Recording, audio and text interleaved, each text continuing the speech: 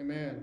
Amen. Amen. We thank God again for the songs and everything that was done and said this far. We pray that God continue to bless each and every one of us as we continue to move forward. Amen. Amen. Amen. Amen. At this time, we're going to bow for a word of prayer, thanking God for all that He's doing for each and every one of us, all that He has done. God is good. There is nothing to change that. We want to continue to just uh, lift up His holy name and magnify Him for who He is. Amen. Amen. Amen. God is good whether we say it or not. God is good. Amen. Amen. This time we'll bow for a word of prayer. Father, we thank you, we praise you, we thank you again for this great time that you've given us. We thank you, Lord, for this privilege, this blessing, Lord, to even be here today. We thank you, Lord, for just again encouraging us, blessing us, even past last week when it was cold and weather was coming. We just thank you, Lord, that you've given us another Sunday, Lord, that we might be able to come together to see each other, to fellowship, and, Lord, to be a part of your service. We thank you that you've opened our eyes and given us our sight, our abilities to be able to see, to hear, and to be able to function. We thank you, Lord, that you've given us a reasonable portion of our health and strength. We thank you for our cognitive abilities and all that you're doing in the lives of your people. Continue to strengthen us and help us, Lord, as we continue to move in the way that you call us to go, to have us to move. We just thank you, Lord, for strengthening us and then walking with us and giving us the ability to walk upright. We thank you, Lord, that you've blessed us to be able to, again, just to walk in your presence, just to be a part of your service, to be a part of your kingdom. We thank you, Lord, that you continue to open doors that no man can close and close doors that no man can open. We thank you, Lord, even as we come before you for all the good things that you're doing in our life and all the things, Lord, that have even taught us and brought us from a mighty long way. We ask today, Lord, that you would continue to bless the sick and the shut in, bless those bereaved families, bless, Lord, even those that don't know you and the pardon of their own sin. We continue to pray for our bereaved families, the victims of war, Bertha Mae Smith family, Demetrius Joseph family, James Wesley Robert Sr. family, the Billy Ruth Taylor family, Mary Taylor Lathan in Houston family, the Grant family, the Wilson family, Troy Taylor, Merle Newsom, the Wright family, Demisha Sample Garner, Danielle Taylor, the Taylor family, Charlie Williamson, Sharice Miller, Tyrone Peters, the Williams family, Carl Williams Jr., Donna Harrison, Renee Huntington, the Hodge family, the Mitchell family, Alma Ruth Lathan, Trinity Bass, Judy Martin, Clarence Earl, Melvie Hudson, Tim Sims, Vernell and Florence Williams, Kim Taylor, Ella Taylor, Annie Mae Hayes, Mary Jefferson, Kerrigan Earl, Ann Green, David and Michelle Lacey, Carl and Sandra Williams, Sharon Bates, DeAndrea Thompson, Sanaya, Skylar, Lysandra Campbell, Tanika Taylor, Jacoby Campbell, the Varro family, Pastor Samuel and Tanya Taylor, and our entire church family. We just continue to thank you and give glory and praise into your holy name. In Jesus' name, amen. Amen. Amen. Amen. Amen.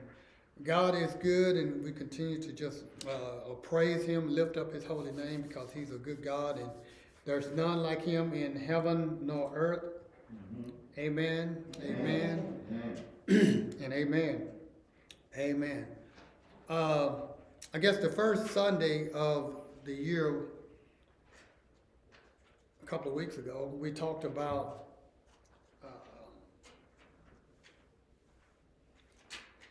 the Lord's Supper, and hopefully getting a little bit more in depth of what it's about and what it means.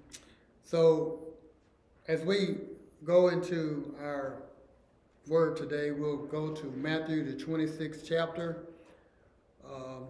starting at the 26th verse. We'll read a few verses and then we'll pray again. Matthew 26, New American Standard Version. And while they were eating, Jesus took some bread, and after a blessing, he broke it and gave it to the disciples and said, "Take, eat, this is my body." And when he had taken a cup and given thanks, he gave it to them, saying, "Drink from it, all of you, for this is my blood of the covenant, which is poured out for many for forgiveness of sins. But I say to you, I will not drink of this fruit of the vine from now on until that day when I drink it new with you in my Father's kingdom." Father, we thank you for your word of blessing. Give us what to say, give us what to hear, that it all may be good and pleasing in your sight. We thank you in Jesus' name. Amen. Amen. Amen. Amen. Just for topic's sake, we'll just call it the Lord's Supper. Amen. The Lord's Supper. Amen. So as we institute our ordinance here at the church, we come from 1 Corinthians, the 11th chapter, where Paul was setting things in order with the church of Corinth. And as he was setting these things in order, he was giving them the way that the Lord's Supper should be taken. Just for reading, verse 20 says, "Therefore, when you meet together, it is not to eat the Lord's Supper. For in your eating, each one takes his own supper first, and one is hungry and another is drunk. What? Do you have houses in which to eat and drink, or do you despise the church of God and shame those who have nothing? What shall I say to you? Shall I praise you? In this I will not praise you." And then, of course, it goes into the 23rd verse, where it says, "For I received from the Lord that which I also delivered to you, that the Lord Jesus, in the night in which he was betrayed, took bread. And when he had given thanks, he broke it and said, 'This is my body, which is for you. Do this in remembrance of me.' In the same way, he took the cup also after supper, saying, 'This cup is the new covenant in my blood. Do this as often as you drink it in remembrance of me.'" So as we look at that and the rest of it that he continued to explain, we move through that and get the understanding that the Lord's Supper is something more important than just gathering together to eat bread and to drink from the cup of wine, or the representation of wine, which we use, the juice. But as we look at that and get the understanding that Paul was stressing to the Corinthian church, that this feast was not just for them to come together just to eat and leave other people out, and to, those that get there early, have their first dibs and they eat everything without leaving some for others, not with the spirit of sharing and different things like that. So Paul was setting things in order that they might be able to do this ordinance correctly. Amen? Amen. Amen.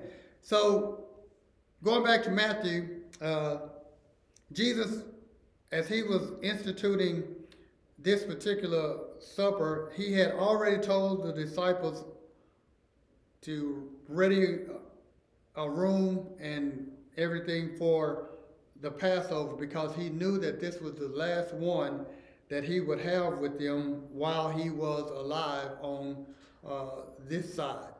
So he was expressing to them how important it was for them to eat this Passover meal at this particular time, and basically for them to be together so that he can impart into them the things that he needed to leave with them. Amen. Amen. So he says again, "And while they were eating, Jesus took some bread, and after a blessing, he broke it and gave to the disciples and said, 'Take, eat, this is my body.'" In reference to the Passover, as the plagues were coming up on Egypt, where God was bringing forth the Israelites out of Egypt, as the plague of the angel of death was about to come, it was set out for the children of Israel to be able to sacrifice a lamb, put the blood on the top and the sides of their door so that the death angel would pass them by. And thus we call it the Passover.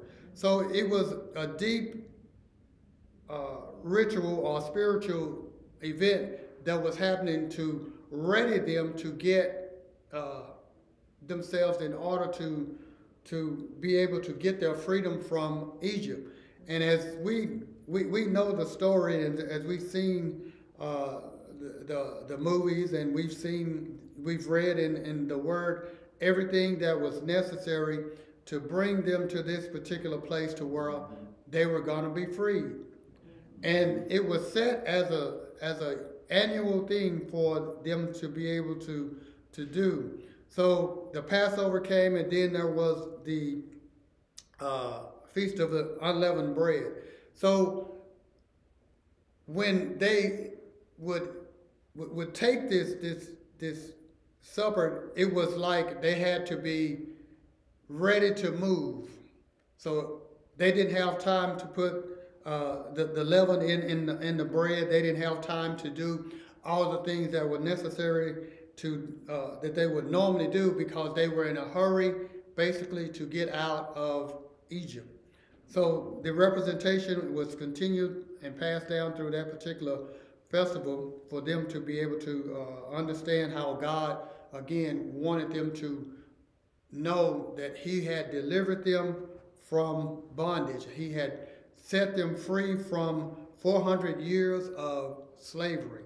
So it was something for them to remember. And so they would give glory, and they would give praise, and they would give honor to God in respect of this. So we get the understanding still that Jesus, having this in mind, was basically going to institute something along the same lines, but basically I'll say a little different, because the Passover and the unleavened bread was still supposed to happen, but now something, I don't want to say more significant, but I do want to say it, more significant was about to happen, because Jesus was about to free all of us from sin, from the bondage that we had been in from the beginning of time. Since the beginning of Adam and Eve sinning, we were about to be set free, because Jesus, He was the only one that was able, His blood was the only one that was worthy of setting us free. So we began to look at what He was doing and what He was instituting and how He was bringing this thing forward, so that the people could see and understand how this was supposed to relate to us now in the New Testament. Because as He said, as He said in verse 28, "For this is my blood of the covenant, which is poured out for many for forgiveness of sins." Where the Passover was setting them free from the bondage of Egypt, we're now being set free from our sin because of what Jesus was about to do. He wanted us to understand. He wanted the disciples to know and to understand that what they were doing, again, was not just something ordinary, not just an ordinary meal, not just an ordinary drink, but it was something significant that they needed to know and that they needed to understand.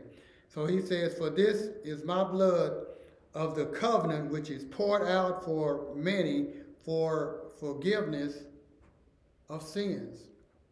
So we have to recognize that as we pass the cups and the bread around, we're not just coming together to eat this bread for tradition. We're eating it for the meaning that was set forward for it to be.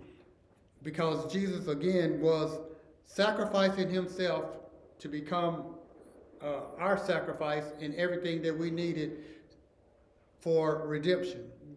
He was setting everything in place. He was making everything happen so that we could get, again, have the right basically to be able to be in the kingdom of God. And he was breaking it down for his disciples, and it was said that it was passed down even to the Gentiles. So we want to know and we want to understand that as we take up the bread, that this bread is a representation, not necessarily the body of Christ. Because as he was instituting this, he was there in his bodily form. So therefore, they were not truly eating from his body, and his blood was still on the inside of his body. So therefore, they were not truly drinking of his blood. But it was the representation that was needed for us to understand how important this bread symbolizing his body and this blood symbolizing the cleansing, the washing away of all of our sins. And as we continue to just glorify God, just thank God for this even happening. Because Jesus was basically about to lose his life for us, for the whole world, for everyone. And today I believe we take it so lightly. Again, we take it as a traditional thing, just like the 4th of July or something. When it rolls around, you know, we think we're supposed to barbecue, so that's what we do. So on any given day that we partake of the Lord's Supper, you know, it just becomes that particular day for us. But we have to understand the significance of us being trapped in our sins with no way out except for Jesus, except for his blood that is setting us free from our sins. He said, each of you drink from it, for this is my blood. The cup represents his blood. The blood which confirms the covenant that he was making. And as Paul talks about it in Corinthians, he said a new covenant to distinguish it from the old covenant. The Passover and everything, these festivals were set up for Israel as they were, again, coming out of Egypt. But this instituted Lord's Supper is set up for all of us to be able to partake of and to receive it in the manner in which it should be received. Out of love. It was basically a love feast. We should be able to care about one another when we're doing this. It says that we should wait for one another. We should be able to do all that God has called us to do in loving each other and respecting the ordinance again for what it is. For what it is. God is so good, and we just miss the points of sometime of what he's doing and how he's carrying us and how he's making us what he wants us to be. Because with this new covenant, with this new supper being put in place, we're now able to sit down with and celebrate together this great institution with our fellow brothers and sisters. And we do this on the basis of faith. Those of us who believe and trust in the death, burial, and resurrection of Jesus Christ, we take this in faith. So those of us who don't believe should not be partaking in this ordinance. Those of us who are not at the age to understand what salvation means, what it means to have our sins forgiven, what sin actually means, what the real reason that Jesus had to come, and not just, you know, to make it Christmas, but the real reason that he had to come to redeem and save his people. We have to have a full, I believe, intact understanding and belief to be able to partake in this and to do it rightly or correctly. So we want everybody in our congregation to understand and to know what Jesus did by sacrificing himself as the sacrificial lamb. What it meant for him to die at this particular time for the forgiveness of sins, as it is expressed right here, for, he said, which is poured out for many for forgiveness of sins. We all, I think, want our sins forgiven. We all want to have the faith and confidence that Jesus' blood washed away all of our sins, past, present, and future. That this took place for us, and therefore we don't have to look back now on the sins of the past and let them bog us down. We need to be able to understand how salvation came into place because of this completed work of Jesus. Amen. And without this full understanding, we can't really correctly partake of this ordinance. In particular, give thanks for something that we're not thankful for. And understand something that we really don't understand. We need to be able to, again, when we take the bread, understand that it's representing his body that was beaten, that was broken, that was torn for us, because it was a violent scene. We need to understand that his body was truly broken for us, and that on that cross, his blood was shed.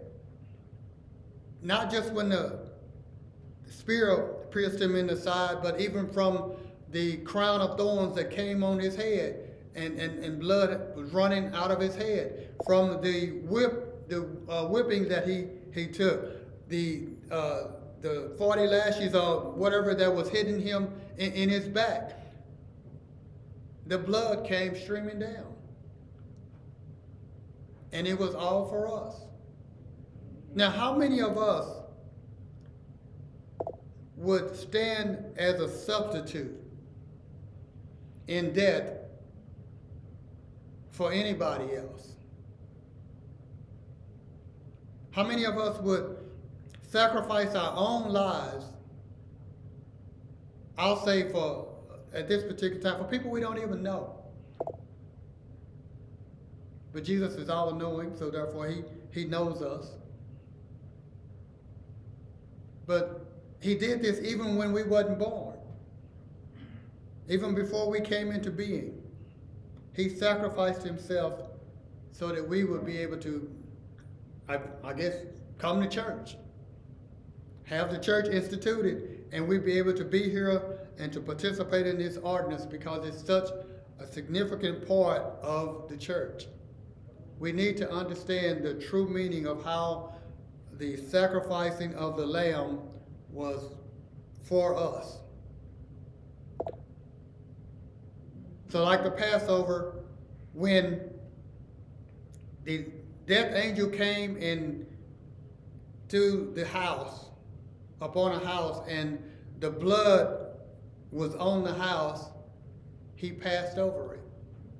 Therefore, no one in the house had to die, because they had sacrificed the lamb and did as they were told and put the blood where it was supposed to go, where it was supposed to be, and everybody that was inside of that home at that particular time was saved.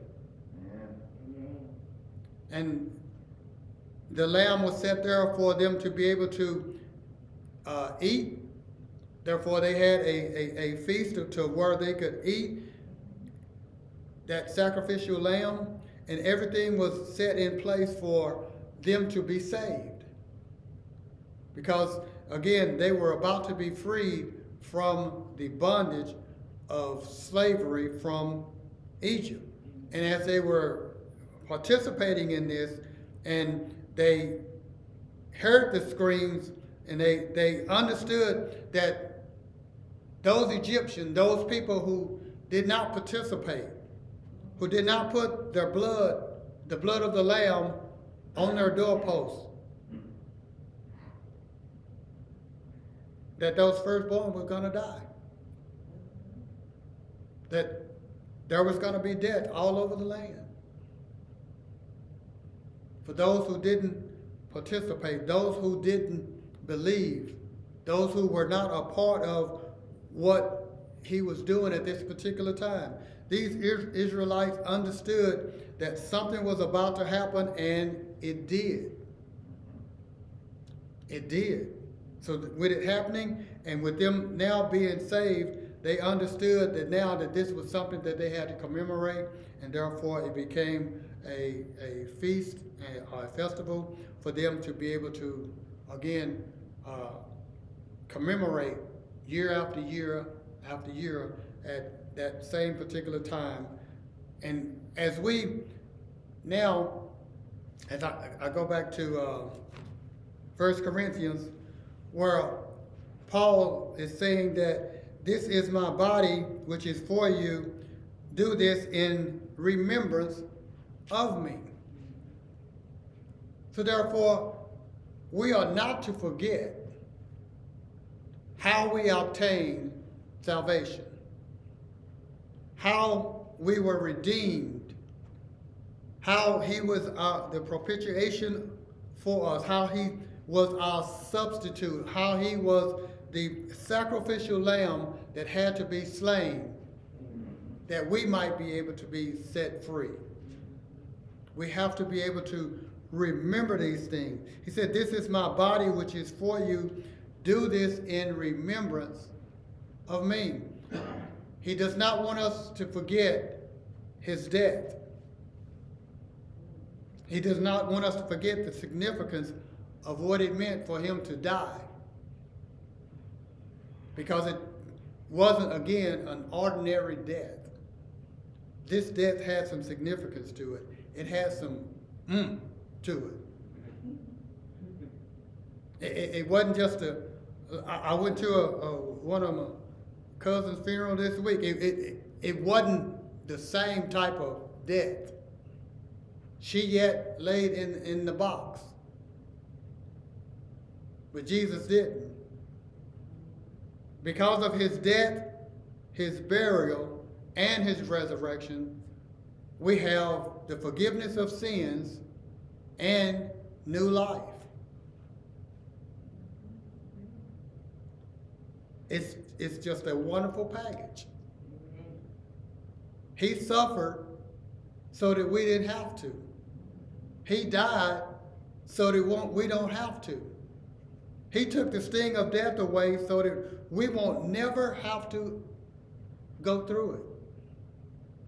And when we're talking about this sting, this not the sleep that Christians are supposed to participate in, what we call death now, but the separation from God. We never again have to be separated from God. We can be with him for eternity because Jesus has set us free. In the same way, he took the cup also after supper, saying, this cup is the new covenant in my blood. Do this as often as you drink it in remembrance of me.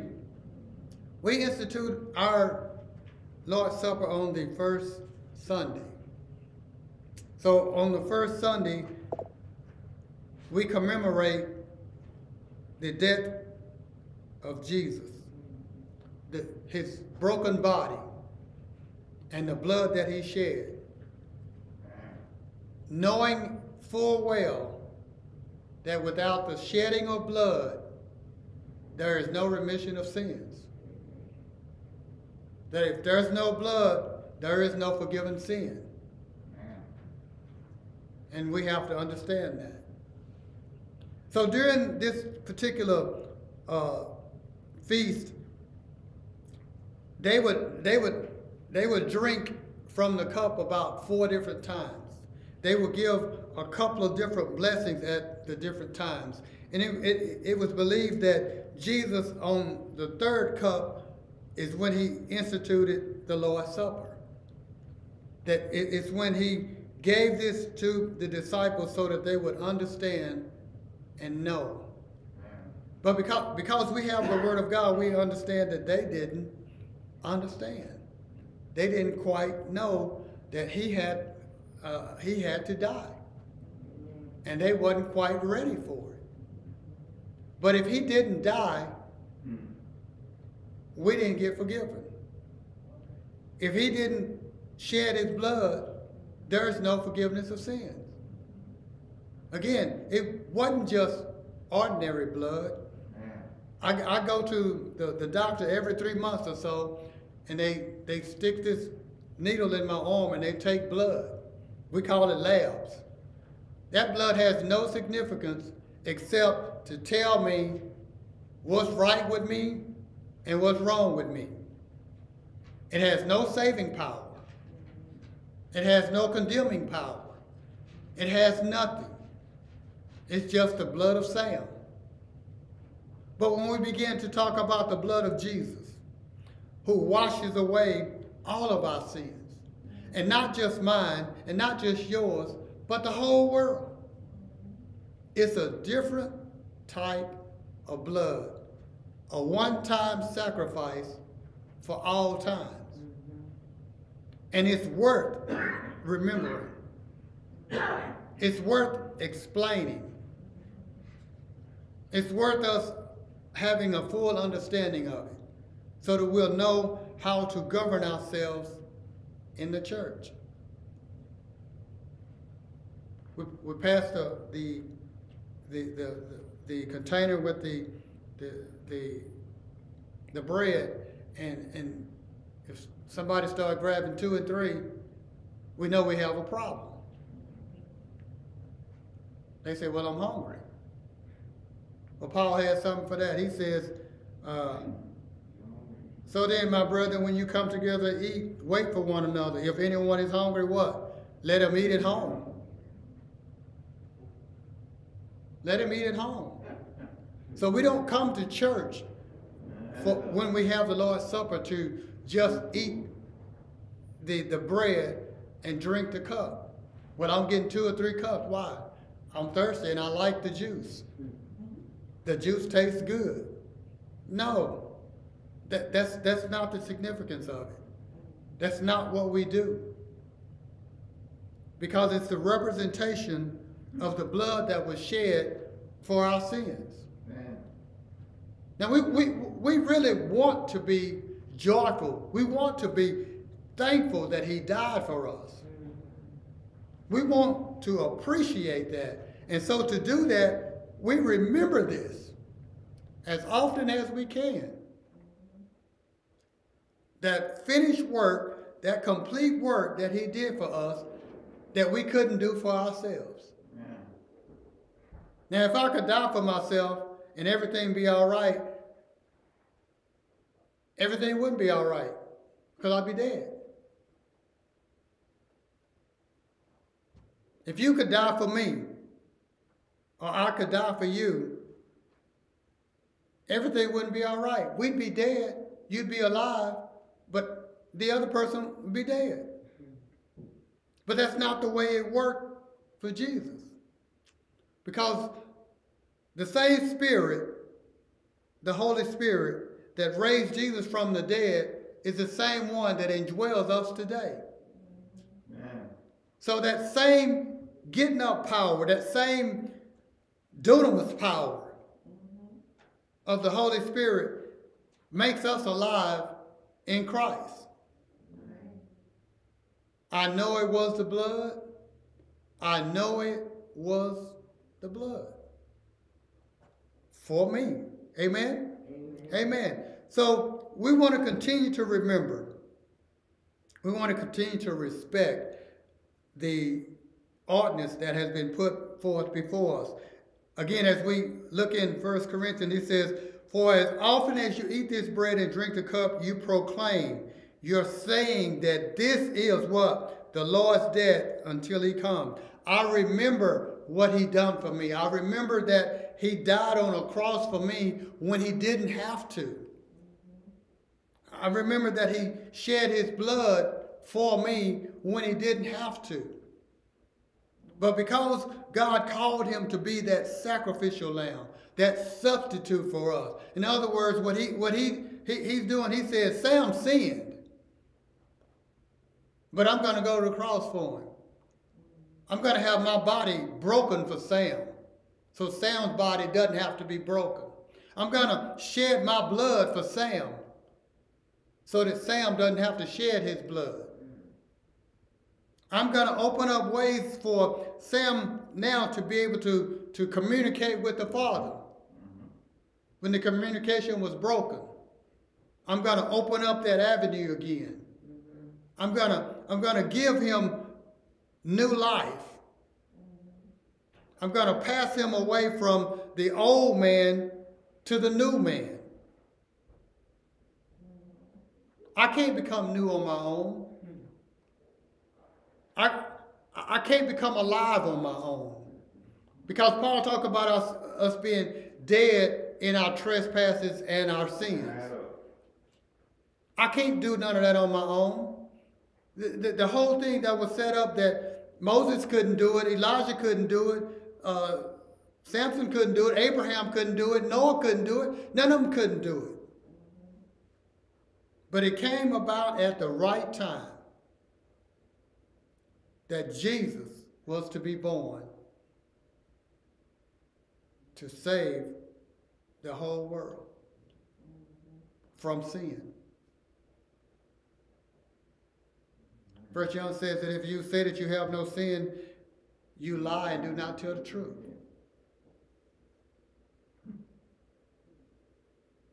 So when you first start thinking that you don't have sin, that's one of your sins, thinking that you don't. We have this avenue that is set for us to have faith and to believe that Jesus set forth this, that he completed this substitutionary death for us. And then 3 days came back. If we go to Matthew 28, he talks about with all power in his hands. So he has all of this power in his hands. He has the power of life and death in his hands. He has everything in his hands. All power. All power. He says, therefore, whoever eats the bread or drinks the cup of the Lord in an unworthy manner shall be guilty of the body and the blood of the Lord. So therefore, we have to have ourselves right. We have to be able to take this Lord's Supper correctly. Because we don't want to take it incorrectly, because it says, therefore, whoever eats the bread or drinks the cup of the Lord in an unworthy manner, a manner that is not sufficient for the way that it's supposed to be taken, shall be guilty of the body and the blood of the Lord.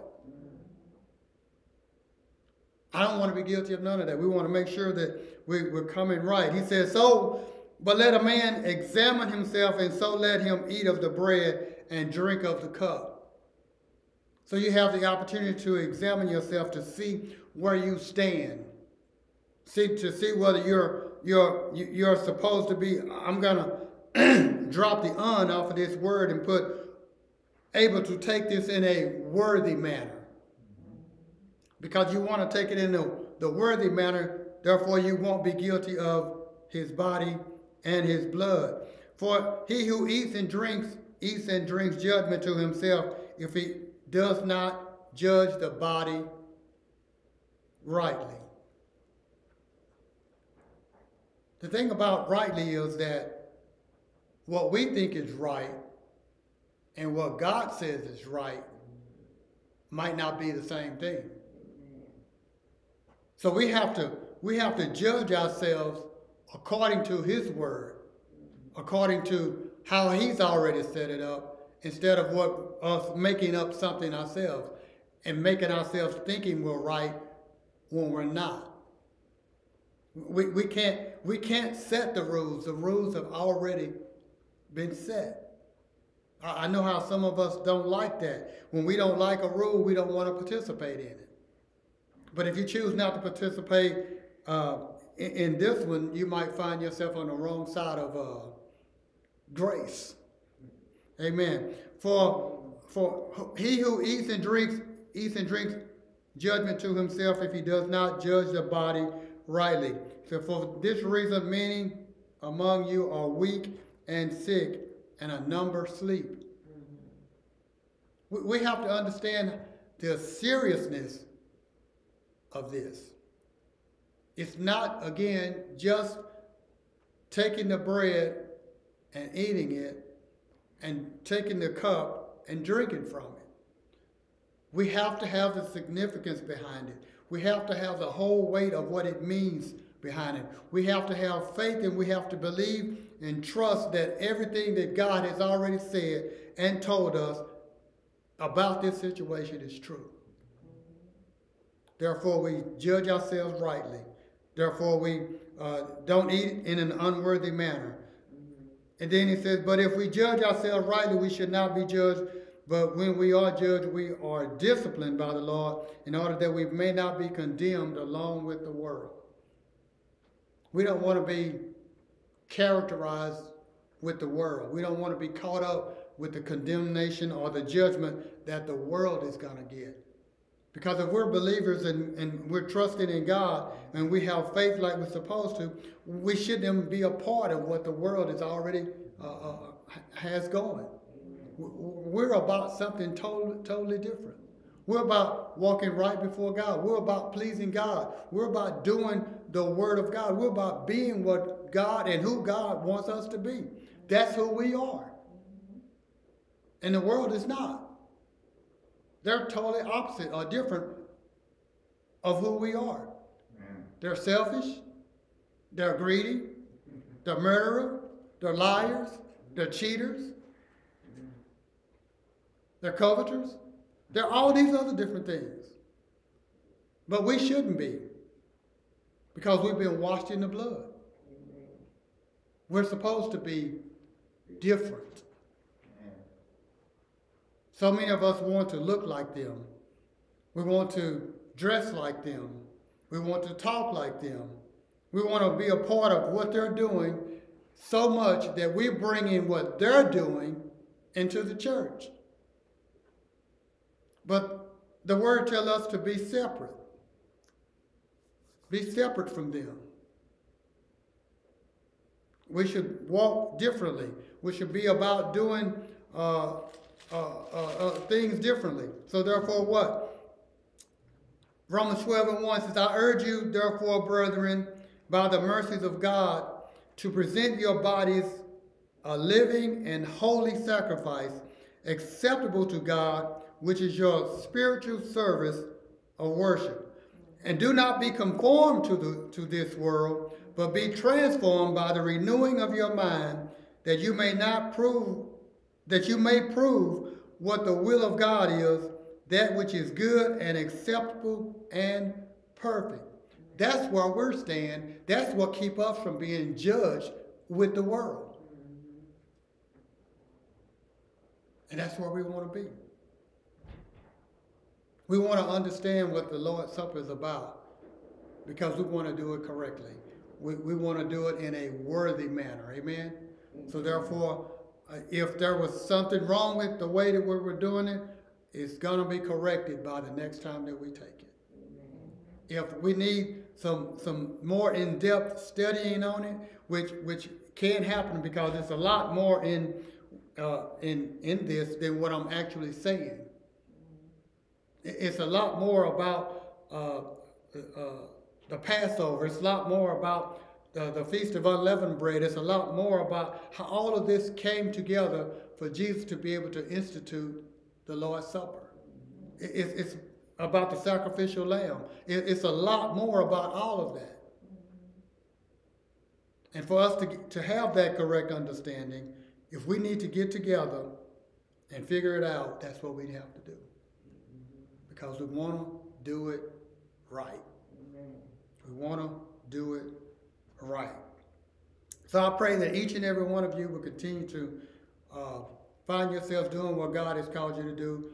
Hopefully that we, again, can get the understanding of what God wants us to do, how he wants us to implement the Lord's Supper, how the church should truly do it, and to do it in a right way, not necessarily in a traditional way, but in the correct way. The way that we've been called to do it, the way that Paul says to do it in 1 Corinthians 11. We want to do it right, because when we do things right, like God wants us to do it, we find favor with him. We, like I said, we won't be judged with the world, because we'll be doing the right and the correct thing. Amen? Amen. Amen. Amen. Amen. May God continue to bless and keep you as we continue to talk about this, the Lord's Supper. We pray that, again, that hopefully something was said to encourage you to believe and to trust that when Jesus instituted this, that it was right. And when we do it today, it still needs to be done right. Each and every time that we participate in it. Remember the significance of why it happened and why it had to happen. Again, may God continue to bless you and keep you. We pray that God will continue to allow you to move forward again in everything that you're doing. We pray that his blessing, his favor will continue to be upon you. May God bless you and keep you.